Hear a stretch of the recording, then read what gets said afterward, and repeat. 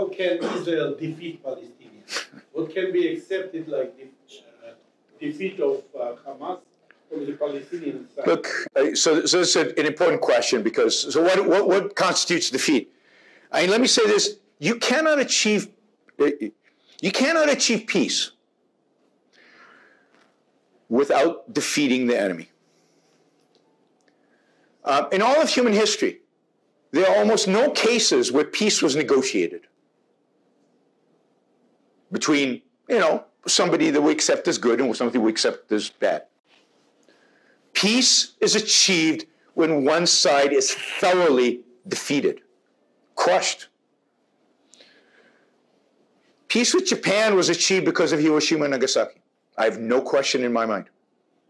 And today, Japan is America's best friend, one of its best friends. Nobody in Japan thinks, oh my God, they did Hiroshima and Nagasaki, we should hate America forever. I've been to Japan. I'm sure many of you have been to Japan. It's an incredibly friendly place to Americans. They love Americans, and they have a great relationship politically with America. Why? Because they realized they fought a war, they lost. They were defeated thoroughly. There was no question of who won and who lost. Like after World War I, the Germans weren't sure they lost. They thought they could have won. Guess what happened? And it was a negotiated peace.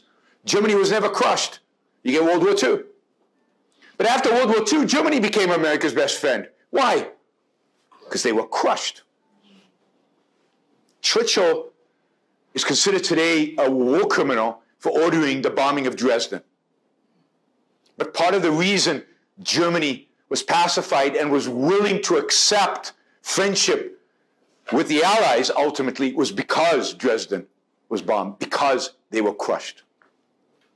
Now, it's not nice to say, but I'm not, I guess many people don't think I'm nice, so fine. The Palestinians need to be crushed. They need to be brought to their knees. They need to be brought to the point where they say to themselves, we will never defeat Israel. We better figure out how to live with them, because we will never defeat them. And every time Israel negotiates, every time Israel compromises, every time Israel leaves Gaza and whatever, it's sending a message of weakness. It's sending a message, next time they can get us. Next time they will beat us. Next time. And this is why. You send missiles, we don't do much. Right? So they say, okay, so we'll do more. They just did what they did. How are we going to respond? If Israel responds weakly, they will become more aggressive, not less aggressive. You cannot negotiate and compromise with Hamas. You cannot negotiate and compromise with Hitler. That was tried. Doesn't work. It emboldens the enemy. It always does. The only alternative is to crush them. Now, what does crushing look like?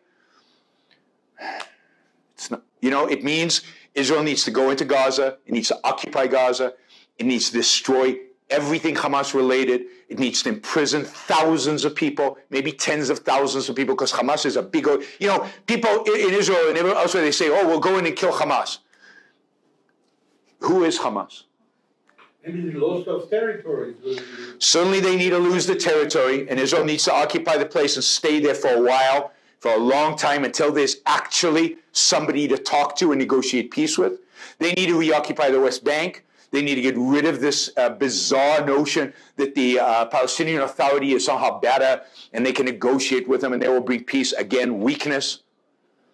There has to pass a generation maybe of Palestinians who accept the fact that Israel is there to stay. And then we can negotiate a two-state solution, a one-state solution. There are lots of solutions you can come to. I have no objection to any solution that brings peace. I want peace. But you cannot negotiate with those who are committed to killing you. You cannot negotiate. You don't negotiate with a murderer. You don't negotiate with a kidnapper.